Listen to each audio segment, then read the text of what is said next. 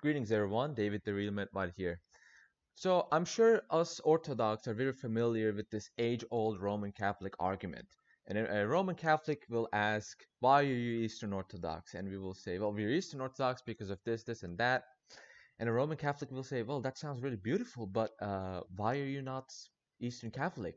And they think that's a gotcha moment. They think that's a argument that disproves our position. But actually, it disproves the Roman position. So the Eastern Catholics refute Rome, and this is the video where I will illustrate that. So before we even go ahead, I will talk to you about, well, what we're going to be talking about in this video. We're going to be covering the meaning of Eucharist. This is very important, actually. Then we're going to look at Eastern Rite theology as opposed to Latin Rite theology. And then we're going to look at Eastern Rite saints then and now. So the past and the present of Eastern Rite saints. So what does it even mean to commune? It means that you believe the body and blood of Christ is present in that church. You also believe that that church really does have the sacraments. Most importantly, communing in a church is an implicit affirmation that that church preaches true doctrine. So as an example, you as a Roman Catholic will not commune in a Protestant church. Why? Well, because Protestantism is just wrong. It preaches false doctrines. Right? So when you partake in the Eucharist of a church, you're basically saying this church has a correct doctrine. This church preaches truth. Keeping that in mind, as we all know that the Eastern Catholics and Rome are in communion with one another, so this should mean that they have a unified theology, right? That is not the case. Actually, there are many theological contradictions between the East and West. Many Eastern Catholics, particularly today, still hold to Orthodox theology. It will not be wrong to say that their theology is very much the same as Eastern Orthodox theology, which explicitly shows the irony in modern tradcasts attempting to refute so-called Palamism. If this so-called Palamism in the Roman Catholic Church today is considered just as valid, just as Scotism is or Thomism is, why even argue against it? When Roman Catholics try to argue against Orthodoxy, they're actually arguing against their own theology. And this is ultimately ironic.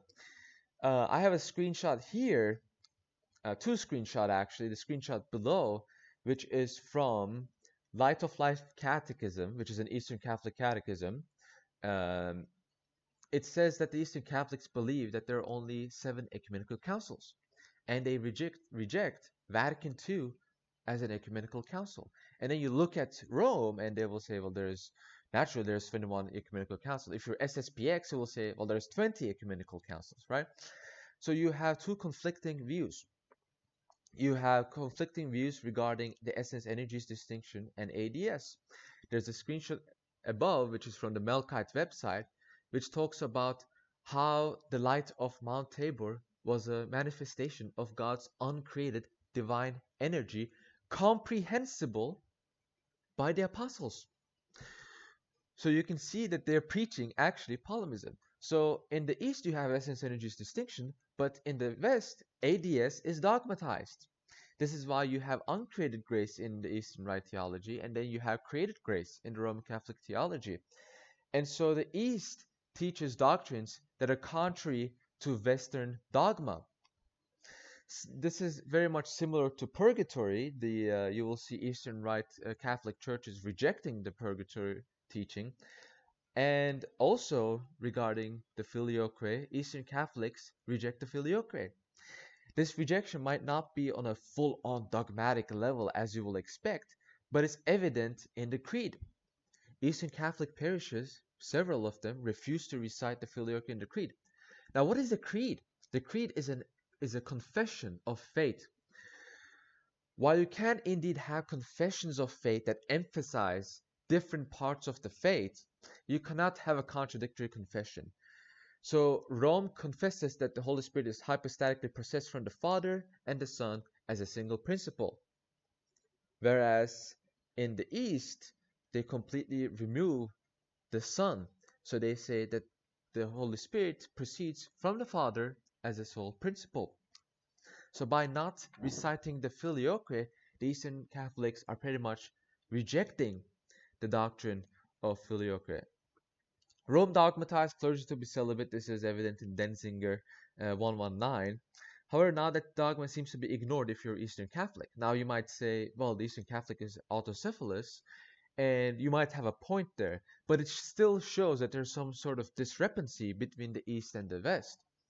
Finally, and this will be a huge claim, this might surprise a lot of you could have Nestorian Christology and be Roman Catholic. So let's look at the example of the Syro-Malabar and the Chaldean Catholic Church. They have the anaphoras of Mar Adai and Mar Mari. They have the anaphora of Theodoret of Mopsuestia, who, by the way, is the father of Nestorianism.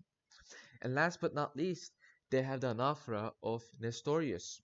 Now, they don't name these Nestorian fathers, and these Nestorian fathers will include Theodoret, Nestorius, Diodore of Tarsus, but that is actually arguably worse, because instead of naming them, they're referring to them as Greek doctors of the church. Not only fathers, but Greek doctors. So you don't use the anaphora of a heretic, you use the anaphora of a saint. And this shows that in the Syro-Malabar Church and in the Chaldean Catholic Church, Nestorius is a saint. So if we look at the status of saints, it is just as confusing as the theology. Again, with Nestorius, now think of it this way. So Nestorius is now a saint, but for all this time, for more than a millennium, he was a heretic. And the Council of Ephesus, which is an ecumenical council that both Rome and East affirms, now suddenly Council of Ephesus was wrong in condemning him. He was a saint all along. So Nestorius was a great pious saint all along, and Ephesus was wrong in condemning him. This is just stupid. Let's look at the Roman destroyers. And what I mean by Roman destroyers, I will be referring as Saints Palamas, Saint Mark of Ephesus, and Saint Photius. And we know that there are saints in the Roman Catholic Church now because the Byzantine Catholics use the Menaion we use. We have the same Menaion, so we have the same saints as they have. And so we know that the saints Palamas, Mark, Photius are all saints in the Roman Catholic Church. Let's look at Saint Palamas. His doctrines are were considered heretical, and by a lot of Roman Catholics today, they're still considered heretical.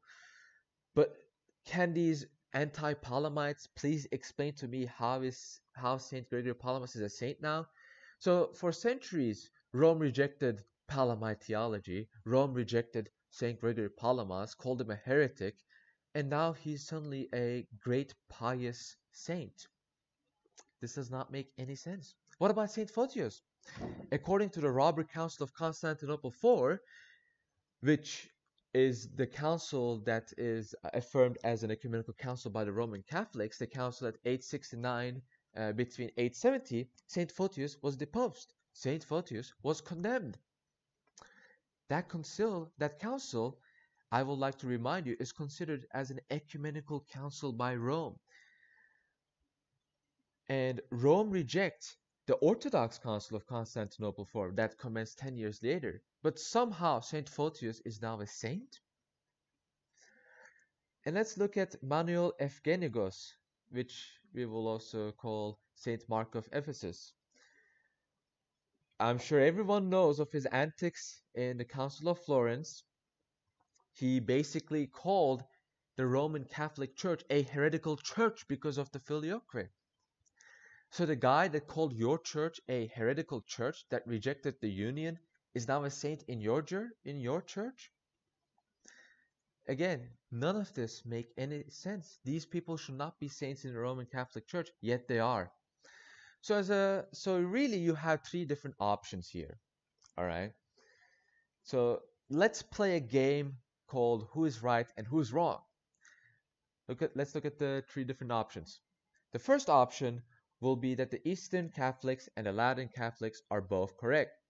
However, as you can see in this video, that is impossible because Rome and the Eastern Catholics hold contradictory doctrines. So either one of them is right and the other is wrong, or neither are just wrong. Both cannot be correct. Secondly, Rome is correct and the Eastern Catholics have false doctrines. If that is the case, then why are you in communion with those that hold false doctrines? That still disproves your position. Third, Rome is actually wrong and that the Eastern Catholics are right. And we will say, yes, that is actually kind of correct. But then what is the point of being in communion with Rome? Why are you in communion with those that hold false doctrines? And now you might say, well, because of papacy. We believe in papal supremacy. We believe that the Pope is infallible. If the Pope is truly infallible, then you won't be saying that the doctrines are wrong, because the Pope will never hold a wrong doctrine under papal supremacy. Yet you are here telling me that Rome is wrong.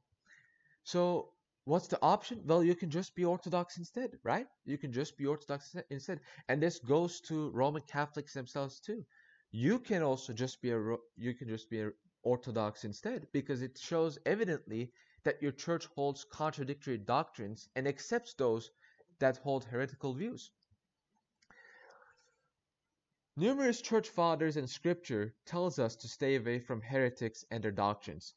We see in scripture 2 John 11, anyone who welcomes a heretic, anyone who welcomes him shares his work. We see in Rome that they welcome heretical doctrines, in their view, of course. St. Paul in his epistle to Romans in 16:17 tells us to separate ourselves from those who hold heretical doctrines. St. Polycarp recites a story of St. John where he flees from a bathhouse because a heretic was in that bathhouse. So not only does St. John think that being in communion with a heretic is scandalous, being in the same location with a heretic to him was scandalous. So we can see in the Roman Catholic Church, they hold the opposite approach. What they're really doing is akin to telling Arius that he can still have his own Arian right church and be in communion with Rome. Imagine telling Nestorius after condemning him in Ephesus that he can just reject Ephesus, go form his own Nestorian right church, and then be in communion with Rome. This is utterly absurd. It does not make any sense. And this illustrates that the Roman Catholic Church is absurd. And so to recap, Eastern Catholics prove Rome wrong, and by extension they prove us right. Because both churches hold contradictory doctrine, Rome is also in communion with Nestorian churches. People that both the Orthodox and the Catholic will agree are heretical. Eastern Catholicism tries to hold a middle position between Catholicism and Orthodoxy. The third Newton Eparch, Bishop John, says in his website that you can attend Antiochian Orthodox religious services and pray with them. Basically telling you to pray with those that are outside the Roman Catholic Church, telling you that you can pray with heretics. This contradictory nature of what Rome has become today shows that the Roman Church proves that Orthodoxy is correct. And so that will be the end of the video. If you liked it, like, subscribe, follow me on Twitter, and thanks for watching. God bless you all.